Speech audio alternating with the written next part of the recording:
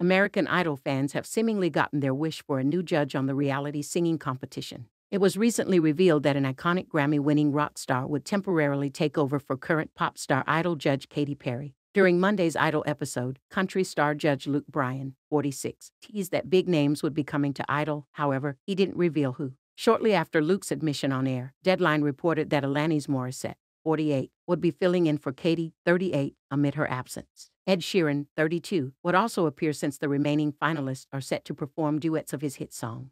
While Ed and Alanis hold down the fort at Idol for the upcoming Sunday show, Katy and Lionel Richie, 73, will be overseas in London, performing at King Charles III's coronation. The You Oughta Know singer will serve as a mentor and judge. Both Alanis and the Perfect Singer will take the stage themselves for a song as well, with the British crooner debuting a new single. When people asked the hot and cold songstress about Ed and Alanis assuming their respective roles on Idol, she had a lot to say. "I love the reaction from the contestants," Katy admitted to the news outlet. "I idolize Alanis. Jagged Little Pill is the reason I do music." She added, "Ed Sheeran is the best producer, writer, artist, life liver. I'm really excited to watch his documentary because I know that he's been through a lot.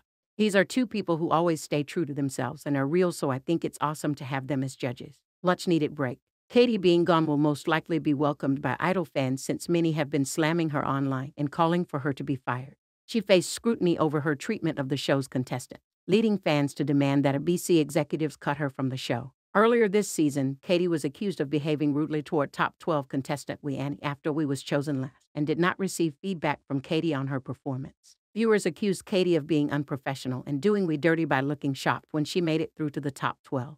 One wrote in an online thread, "Katy was hands down rude from the face she made to go on and on about voting for your favorite contestant.